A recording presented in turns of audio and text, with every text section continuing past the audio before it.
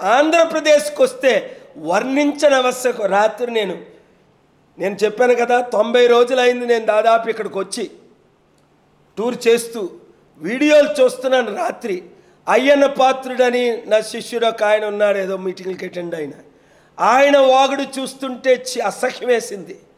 అలాగే ఇంకొక టీడీపీ మహిళట, అసలు ఆవిడ మహిళేనా, ఆవిడ మాట్లాడే తీరు చూస్తుంటే బాధేసింది, దుఃఖం వేసింది. అంత ఘోరంగా తిడుతుంది, బూతులు తిడుతుంది, తొడ కొడుతుంది, రౌడీయిజం చేస్తుంది. ఆ తర్వాత వైఎస్ఆర్సీపీ వాళ్ళ మాటలు వింటుంటే ఇంకా అధ్వానంగా అనిపించింది. ఏంటిది అంటే వీళ్ళకి సబ్జెక్ట్ లేదు, నిరుద్యోగ సమస్య నిర్మూలన చేయలేదు, అవినీతిని అరికట్టలేదు, అవినీతులన్నీ చేసి మొత్తం రాష్ట్రాన్ని చంద్రబాబు నాయుడు గారు, ఆంధ్రప్రదేశ్ని జగన్మోహన్ రెడ్డి గారు నాశనం చేసేసారు. 8 లక్షల కోట్లు అప్పులు చేసేసారు. అందుకనే వచ్చే శనివారం నేను విశాఖపట్నం వస్తున్నాను. యూత్ ఆలకించండి. శనివారం మధ్యాహ్నం 3 గంటలకు ఆశీల మెట్ట దగ్గరున్న మేఘాలయ హోటల్ పక్కన ఉన్న మన కాన్ఫరెన్స్ హాల్లో 3 గంటలకి meeting. Political leaders, youth leaders, caste leaders, university professors, doctors and engineers Vizianagaram నుంచి, శ్రీకాకుళం నుంచి, విశాఖపట్నం నుంచి ఇక్కడికి రావద్దన్న ఈస్ట్ గోదావరి, వెస్ట్ గోదావరి, విజయవాడ నుంచి మీరు విశాఖపట్నం వచ్చేయండి. వచ్చే శనివారం అంటే ఈరోజు ఆదివారం, ఇది 5 రోజుల తర్వాత నేను శనివారం మధ్యాహ్నం 3 గంటలకు వస్తున్నా. ఆ తర్వాత నేను 2 రాష్ట్రాలు ఉమ్మడి రాష్ట్రము, ఉమ్మడి ఆంధ్రప్రదేశ్లో ఉన్నప్పుడు 10 జిల్లాలు తెలంగాణలో, 13 జిల్లాలు ఆంధ్రాలో ఉన్నాయి.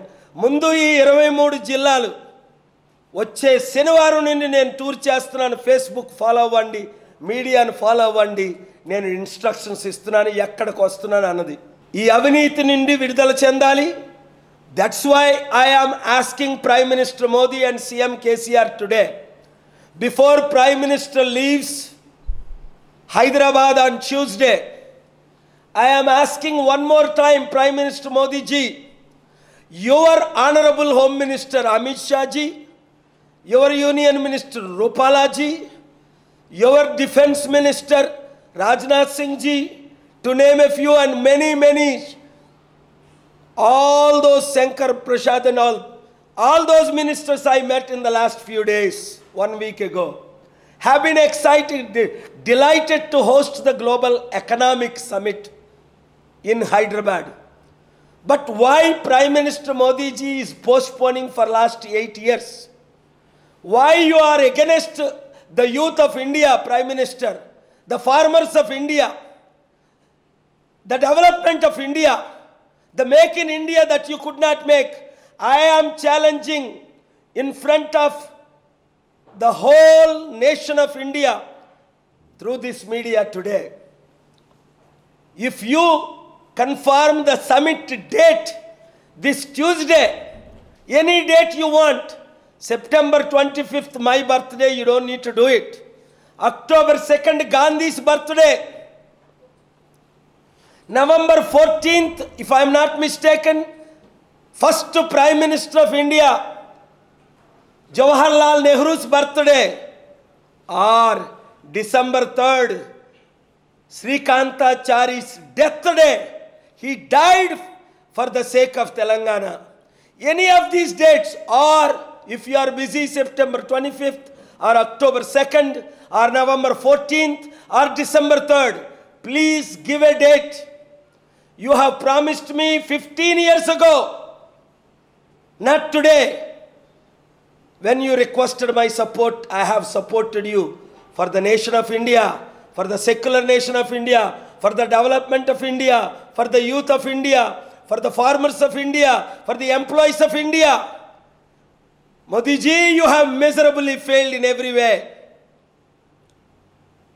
But at least now, don't fight with this local chiller. You are the Prime Minister, Honorable Prime Minister of India. For your own legacy, Modi ji, for your own image.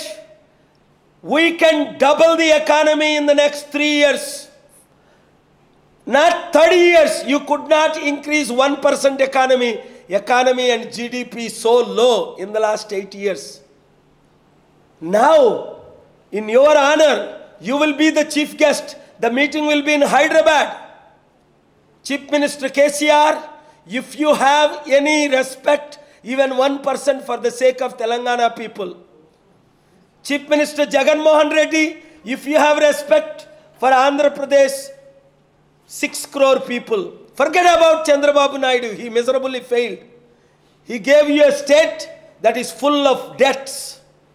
And therefore you failed. Modi ji did not keep commitment to Andhra Pradesh people. He did not honor to give special package, special status for Andhra people. And the state of Telangana has given 3.6 crore, 360 lakhs as a tax in the last 8 years. I have calculated in this regard.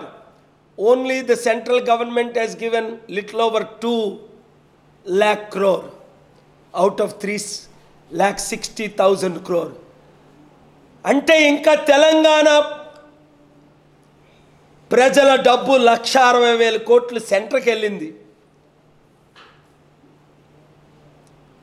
అంటే central government, Modi government 1,60,000 కోట్లు అప్పైపోయింది తెలంగాణకి. అయితే కేసీఆర్ అంటారు నేను develop చేశాను అంటారు. ఏడిది హైదరాబాద్ అట. కేసీఆర్ గారు నేను హైదరాబాద్ని డెవలప్ చేసే టైంకి మీరు కానీ నరేంద్ర మోదీ గారు కానీ ఎమ్మెల్యే కూడా కారు. మీరు కానీ చంద్రబాబు నాయుడు కానీ జగన్మోహన్ రెడ్డి కానీ కేసీఆర్ గారు కానీ ఎమ్మెల్యేలు కూడా కారు. 1981లో నేను హైదరాబాద్ వచ్చా. 40 సంవత్సరాలు నిండింది. అప్పుడు హైదరాబాద్ చూస్తే ఆశ్చర్యపోతారు. 40 సంవత్సరాలు 50 సంవత్సరాలు దాటిన వాళ్ళందరికీ మీకు తెలుసు. అప్పుడు ప్రధానమంత్రి ఎవరైనా గుర్తుందా? ఇందిరాగాంధీ. ఆ తర్వాత ప్రధానమంత్రి ఎవరో మీకు తెలుసా? చెప్పండి. రాజీవ్ గాంధీ. ఆయన ఎప్పుడు ప్రధానమంత్రి ఇందిరాగాంధీ చనిపోయారు. ఇందులో ఉంటుంది నా కంప్యూటర్లో. గుర్తుందా? 1984. రాజీవ్ గాంధీని ఎప్పుడు చంపేశారు? గుర్తులేదు. 1991 అనుకుంటా. ఆ తర్వాత పివి నరసింహరావు గారిని ప్రధానమంత్రి అయ్యారు. ఇందిరాగాంధీని కలిసా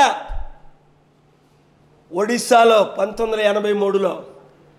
రాజీవ్ గాంధీని కలిసా. ఎక్కడ ఉంటే అక్కడ అప్పుడు నా విజన్ ఇండియా షుడ్ లీడ్ అని. అందుకే ఎక్కువ ప్రణబ్ ముఖర్జీ గారు అంతకంటే ముఖ్యం మన కలాం గారు అయితే అనేవారు, నేను మీరు స్టార్ట్ చేసిన దగ్గర నుంచి నేను మిమ్మల్ని ఫాలో అవుతున్నా. నేను ఎలా ఫాలో అవుతున్నారండి అని అడిగా. అప్పుడు యూట్యూబ్లు లేవు, సోషల్ మీడియా లేవు. నేను అప్పుడు పట్టించుకోయే లేదు.